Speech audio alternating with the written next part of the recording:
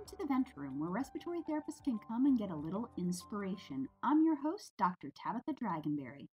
Our guest today is going to be Curt Merriman. He is the Chief Sales Officer at rtNOW, which is essentially the first turnkey respiratory therapy telehealth solution that I'm personally aware of. I think it's an innovative way to bring respiratory therapy farther into the digital age. Curt, can you tell me a little bit about how the idea of rtNOW came about? Oh, absolutely. Tabitha, thank you for having me today. I appreciate the opportunity and what you're doing with the Vent Room. So back in 2016, as you mentioned, I'm a respiratory therapist. Myself and some of my other business colleagues were getting requests from our respiratory therapy staffing company to help staff rural hospitals and healthcare institutions when they'd have new admissions for COPDers going through an exacerbation. And unfortunately, we did not have therapists just readily available to jump in their car and drive 3.5 hours to go see those patients and then drive back home. So we came up with the idea, well, why can't we utilize the respiratory therapist's critical thinking skills and our unique skill set in a telehealth format to provide our knowledge and consultation remotely via a virtual video chat. So we initiated some of our planning, and in August of 2016, we opened up our first pilot in a small town in southwestern Minnesota, Sleepy Eye, and initiated with a critical access hospital there, rtNOW Telehealth. And we were there for about 4.5 months during that pilot project and found success and basically acknowledged our concept was actually possible and achievable. That sounds amazing. I know there's several types of telehealth. You have provider to consumer, provider to provider, and remote monitoring solutions. With that, yours is more of a provider to provider or also that provider to patient? Well, so we're actually more of the live video conferencing asynchronous mode. At this point in time, we are primarily working directly with institutions, whether they be small critical access hospitals or skilled facilities that do not have respiratory therapists either available to them 24 hours a day. And in some cases, they just do not have respiratory therapists available to them at all. We don't intend, nor do we think that we can replace the boots on the ground, so to speak, of a respiratory therapist, but we have a significant shortage, as I think all of us are aware, of respiratory therapy personnel across the country, and especially in rural America to recruit and retain individuals is a challenge. So most of our work is done as that live video conferencing. We are communicating and working with the nurse or the provider at the bedside, as well as speaking with the patient. At this point in time, we are not in the home setting, although there are some new avenues coming about with the remote patient monitoring that you had mentioned, with some codes that may allow that to be a more successful advantage for Telerespiratory to actually be seeing these patients in their homes to help eliminate hospital readmissions or at least reduce them. So, with the goal of using evidence based practice, we're always focused on those outcomes. What have the outcomes been for the rtNOW services? Actually, we were, when we first got into this, we weren't quite sure what we would come up with. And what we found is even during that first pilot study of the 4.5 months, that particular hospital identified, the nurses identified themselves, 3 patients that they would have transferred out that they were able to keep because they utilized rtNOW, the telerespiratory therapist, to help them achieve successful non-invasive ventilation on patients and keep them there at the hospital and not having to transport them out. Which is great for, that small rural community, because then they're keeping the money within their organization and not having to ship those patients out. Exactly. And it's not only just the money, but the community hospitals really play an integral part of that community. I mean, they're typically one of the larger employers within that community.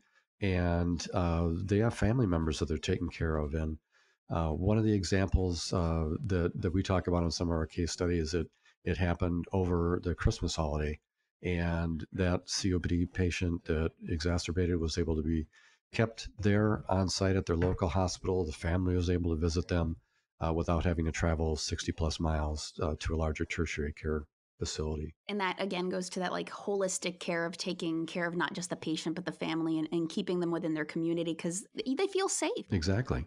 Is there, with your services, are they being sought out by organizations now? Are there organizations saying, hey, we are needing to fill in these gaps?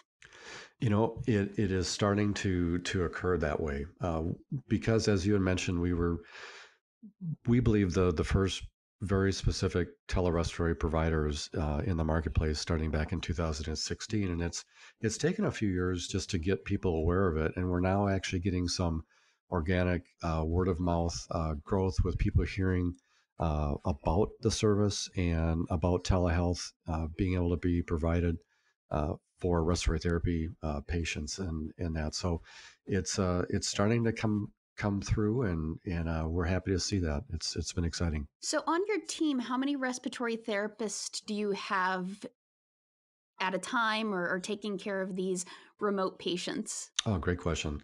Tabitha, so we have 21 respiratory therapists that are providing services 24/7, 365 for rtNOW.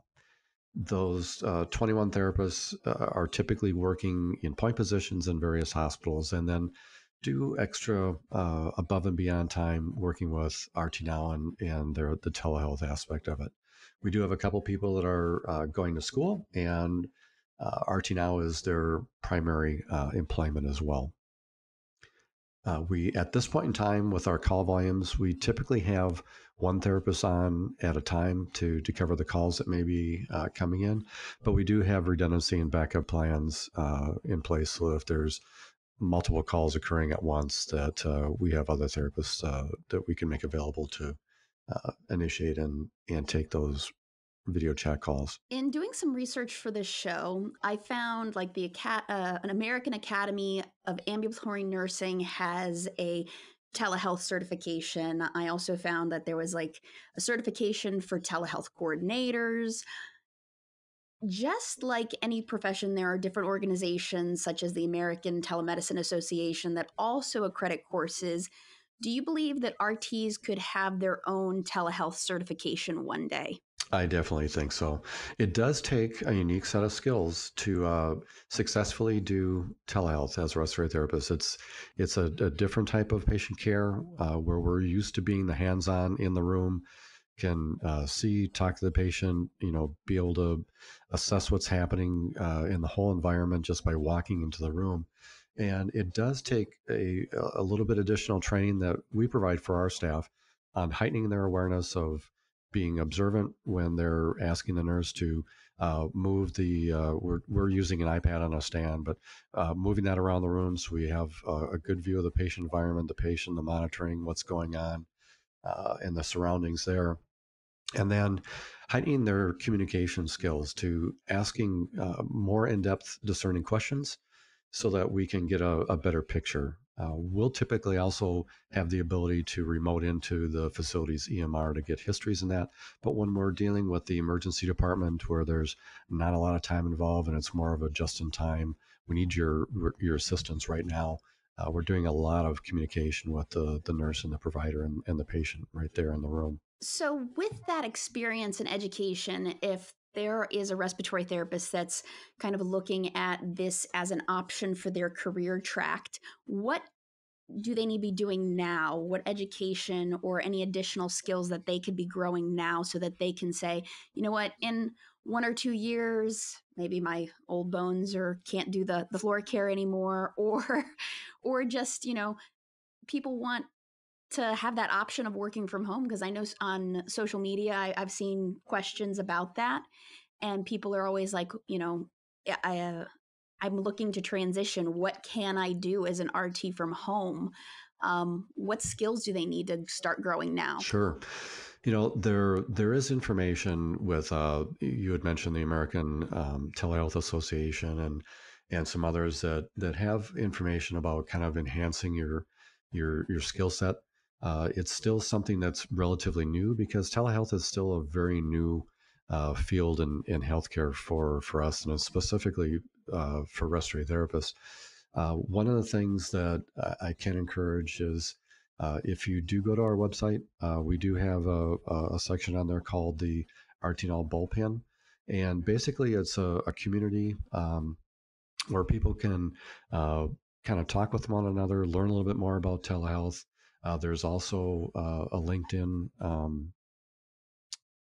area, which is just under Telerespiratory, that again is not specific to rtNOW, but is just for anybody interested, for colleagues and peers to discuss amongst themselves and get ideas, share ideas, and hopefully as that community grows and people that are doing more of the telehealth themselves can be sharing their experiences also through that to get the backgrounds. And I do see that we'll find more certifications coming available.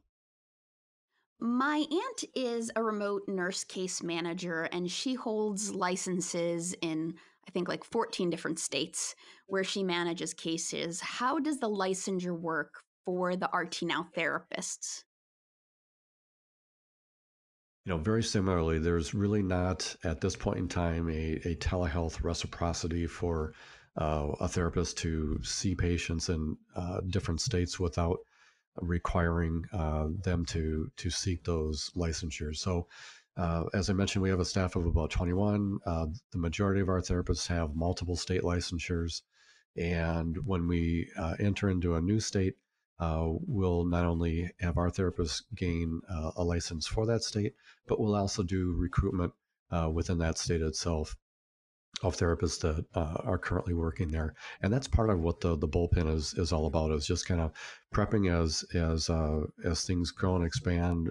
Right now, our company is in Minnesota, Wisconsin, uh, Missouri, soon to be Michigan, and as we gain more states, we're actively recruiting and looking for therapists that have an interest and have the skill sets that we feel are important. So I know that you were saying that in your education, you're kind of focusing on that heightened communication and being able to observe differently because you're not in that environment. What kind of education and training and hardware is supplied to somebody that is a new hire as your company's expanding? Oh, great question. So we have online training that we've put together that when we have a therapist that we vetted and we feel that both they and our leadership team feels like it's a good fit, they are sent a link for some online training and education, which is just some basic information. It can be some things as simple as what is the lighting like in the room that you're going to be doing your video chatting, your telehealth conferences, making sure that it's HIPAA compliant, PHI compliant, so that it's in a secluded area, at least an area that can be closed off, so that people aren't hearing information that they shouldn't be hearing or seeing it as well. Just kind of I think I mentioned the lighting, speaker sound, that type of thing, just from the technical aspect, making sure that everything looks professional, sounds and is professional from that standpoint. So they go through that training, some education on some of the communication skills to help heighten their questions that they might be asking, and then they do one-on-one. The everything that we do is web based or browser based, so they get our system set up on their computers, and then we do some one-on-one training just to make sure that they're comfortable, everything is functioning, they know how to navigate things through. One of the things that we do is, because the therapists obviously have not set foot into any of these institutions, is when we onboard a customer, we're seeking information from a internal champion at that facility to give us information on the respiratory equipment that they're using, any of their respiratory medications, what's in their formulary, so that when the therapist is seeing that patient. We're making recommendations based on the equipment, the best practices that they have in place, any protocols they have in place, that type of thing. So we're functioning just as if we were there on site. I can imagine it in my head. I think it's like just the next step. You kind of think like Star Trek. You're going where no respiratory therapist has ever gone before, right? Oh, that's a great analogy. That's fun.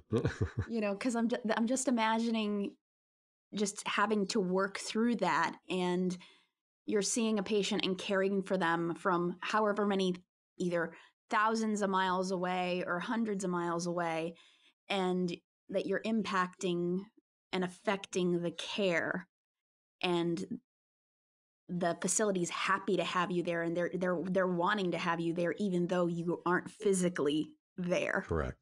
Most of the times, there's oftentimes skepticism within the organization when they first start with our telerespiratory service, and many times the nurses are wondering, well, how can you actually do this and really be of service to us uh, via your video chat? And pretty much after a nurse's experience or a provider's experience the calls, the comments that we get are, wow, I didn't realize how much you could actually do via a video chat, and helping me at the bedside and just giving me the confidence that I needed to care for that patient in that crucial time when oftentimes they're increased work of breathing, they're dyspneic, they're just having a terrible time, and the amount of stress in that scenario is oftentimes quite high, and we can just help alleviate that with the therapist right there, walking them through things. Can you walk me through like a consult one of the rtNOW therapists may encounter? Sure. So the two primary types of calls that we've experienced since we've started this is one, a new respiratory therapist or new respiratory patient being admitted to the facility, and the telerespiratory therapist performing an RCAT, a respiratory care assess and treat, or however you might term it. Each facility kind of maybe determine them or name them a little bit differently, but basically we're reviewing the medical record, looking at what their histories are, what the medications they've been on, their eyes and nose, their current status, X-rays, all that type of information from a clinical standpoint, just like you would be as a therapist in the facility, reviewing that before you go into the room. We then ask the nurse, okay, let's go ahead and bring us in the room via our technology, and arrange the iPad so that we can communicate easily with the patient and have a discussion with them, find out occupational exposures, just like you would if you were walking in the room. Um, Most of the time, at this point in time, we're relying on the nurses' auscultation techniques. And one of the things that our therapists are doing is asking, again, a lot of discerning questions. As many of us know, that one person's definition of a wheeze is not the same as the next person sitting by them. So the therapists are asking some really discerning questions about what that wheeze or that particular breath sound actually sounded like, to determine, what it is that they're looking for. There are technologies for Bluetooth stethoscopes that we've done some evaluation on, and we'll probably be deploying fairly soon, actually. But in the meantime, we're just relying on the nurses' communication with us and what they're hearing. And we'll then make our recommendations, chart in the medical record as if we were a therapist working right there at the bedside, and make our recommendations for medications, treatment modalities, frequency, that type of thing, any airway clearance that may be required, supplemental oxygen, all those kind of things. So we all know that advances in healthcare move faster than government legislation. Where you guys are working now and operating, is there any government regulations that is making it easier to provide this service, or is it just such an untapped market that we're kind of cowboys figuring it out as we go because there isn't regulations? That's a great question.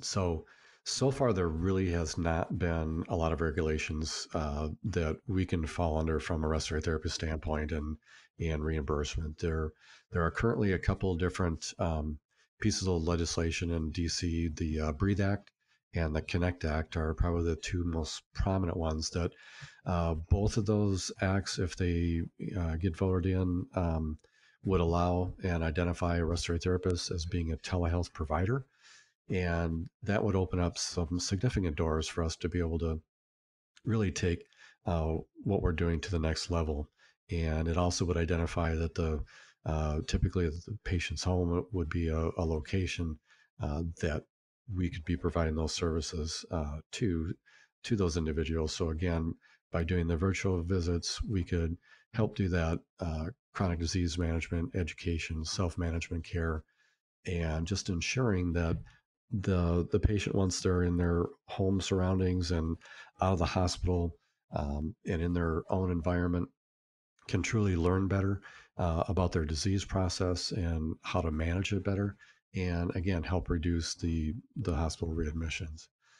There are some new things that have changed in this past year with remote patient monitoring, with some codes that I think are really going to play into the whole telehealth process of allowing respiratory therapists to be a part of that, and seeking out and obtaining data from the patient that we can use as early indications for them going into having some difficulties, and trying to uh, hit them before, contact them before they're being rushed to the emergency room. With some of those acts, I know previously that they required a bachelor's degree. Do you know the ones that are currently pushing through with the Connector Breathe? Is it saying that that respiratory therapist needs to have a bachelor's degree to be considered for the reimbursement purposes? Well, neither of those acts have because they haven't been passed yet into law. Those kind of regulations and rules will be written after the fact. But what we do know is that typically, for any type of reimbursement from a healthcare professional, uh, the standard of practice is to have a bachelor's of science degree, whether it's specifically in respiratory therapy, or it may be just a bachelor of science and some other health related degree along with the respiratory therapy uh, diploma that they have, and degree as well. So those details have not been worked out, but it's pretty much a standard of practice that it would require a bachelor's of science or greater, master's, PhD, that type of thing. So I know a while back I actually took a telehealth course, and the professor mentioned a company that was in New Zealand, and they hired American doctors, relocated them overseas to provide telemedicine in the US. Because when it's nighttime in the US, it's daytime in New Zealand. So the whole thought process and their promotion was that you're always going to get that fresh doctor versus the doctor, waking somebody up in the middle of the night. And, we should be sleeping naturally. I know that night shift has wreaked some havoc on my body. So what do you think on that whole aspect of that innovative, we're taking telehealth and now it's an even totally different innovative thought. Well, that's actually quite interesting, and I've read about some of that as well, and it does make some good sense to be able to do that. A lot of it is really going to come down to the logistics and the reimbursement and the fiscal ability to make that happen. Because we are a global world now. We could be providing those kind of services with providers here in the United States for people on the other side of the world. Again, that would be the day shift there, night shift here, or vice versa. And it could work out quite well. We've actually, so far with our experiences with the therapists that are sometimes being woken up in the middle of the night, we have not had areas of concern with that. The vast majority of the calls seem to come in more on evening and day shift, and on weekends. Some on the night shift, but not as many as I think we initially anticipated. That's interesting to know because I feel like, you know, I don't know, when I work night shift, 2 a.m. seems to be the magic hour.